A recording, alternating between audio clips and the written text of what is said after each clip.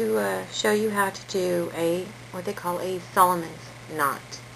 A Solomon's knot stitch is really complicated by my thoughts, but most people like it. It's very lacy looking when you make a hat or a blanket or a scarf.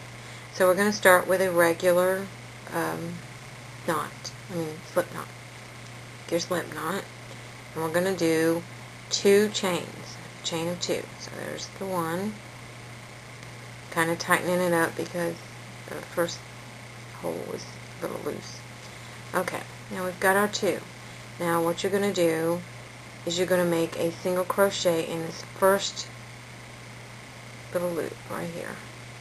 So you go through, which is 2 from the hook, by the way. You go through and you do a regular single crochet, which will look like that. I have my single crochet, and we have about 1.5 inches of a loop.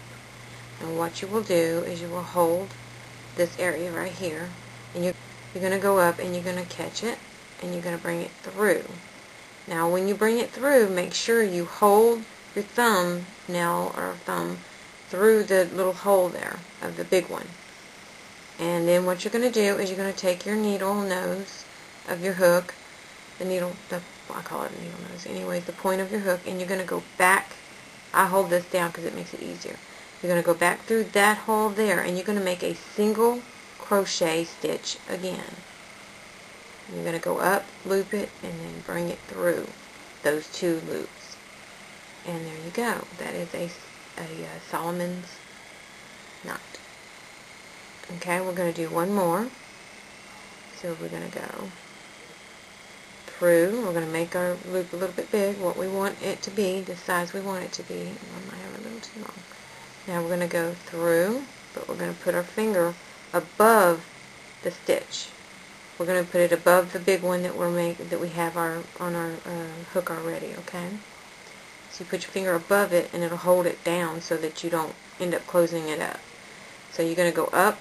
You're going to loop the yarn around the hook. You're going to bring it through. Okay. You've got your your loop, but do not let go, because this is where you're going to go through. You're going to go grab a hold, because it's the easiest way to do it. Go back through that hole. Come up, loop it, and make a single crochet. You're going to go, and you should have 2. You're going to go up, hook the yarn, as I've done, and you're going to go back through these 2 and make a single crochet, like so. And that is how you make a Solomon's knot. And I'm going to do another one. I'm going to try and go slow again. A little bit of the yarn here.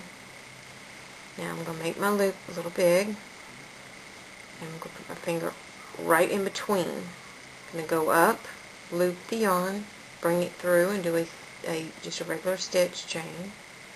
But it's going to be, like this, of course. And you're going to have your finger on that hole. Now you're going to hold on to your yarn, go back through, okay? Go up, grab the yarn, bring it back down, and you're going to have your 2, and this is where you'll make your single crochet stitch. And there you go. And that is a chain of 3 of the Solomon's knot.